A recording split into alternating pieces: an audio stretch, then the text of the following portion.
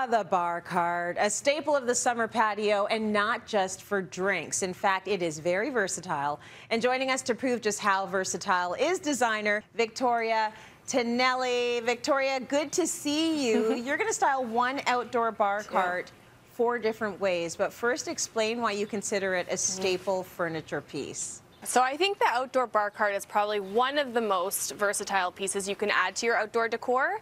It can really, move around, of course, so you're not tied to one particular area in your backyard.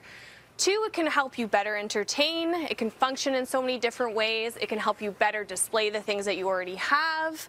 And it can also help you use your outdoor space with ease, which we'll go over, which is so important. When you are shopping for your outdoor bar cart or outdoor furniture even more generally, this is going to be a public service announcement a little bit, make sure that you're buying outdoor furniture that checks the boxes that your indoor furniture would check as well. So you don't, outdoor furniture has come so far. This particular bar cart is from Article. I'd feel so confident bringing this indoors and styling it indoors during the winter months. It's this beautiful neutral palette, it has the teak wood accent, and it's very sleek in all its lines. So for me, I could easily bring this inside and feel great about it.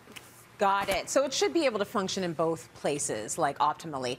Okay, yes. Let's talk about how we can sort of set up a standard bar cart. How do we style that? So this is a standard bar cart, but we're taking it one step further and going even better. So the usual tips and tricks is make sure that it's well stocked so that you can actually host your party and be with your guests. So that's a big thing. Make sure that there's tons of ice. I'm such an ice girl. If everyone's walking around with, warm wine or warm cocktails, I feel like everyone should just go home at that point. It's just so important. It's such a small little thing, but just stock up on all these things so you don't have to be running inside and you can really enjoy your party. In terms of glassware, just go simple. The Fiesta cups are just no more. If we're adulting, I would really go for something that's a little bit more sleek in its line. So here we just have something that's super simple. Every time I go to a restaurant or a bar, I love to take note of those little things that they do to make everything feel a lot more special. So a few little tricks when you're entertaining. So I have my signature cocktail ready to go. So I did a little menu. This is an IKEA mirror, and I added everything with the chalkboard marker that I have over here. The mix is pre-made, so my guests can assemble. I have my simple syrup that they can add, and then this is like a little farm-to-table moment where they're cutting their garnish fresh. Can't get fresher than this, and adding it to their drink, so everything is really beautiful. Another thing that I see all the time is these edible flowers. If I'm drinking a drink with edible flowers, I just automatically feel chic, So I froze them all in ice, so it almost looks like they're frozen in time. And then I'm adding it to a cocktail here. And then I just imagine topping this off with Prosecco. It's gonna slowly melt. And then you're gonna randomly, at one point during the party, have a beautiful floating piece of flower in your drink, which I just think is so beautiful. Lastly, if you want to get lazy, no pre-mix, add a little popsicle. This is lavender lemon.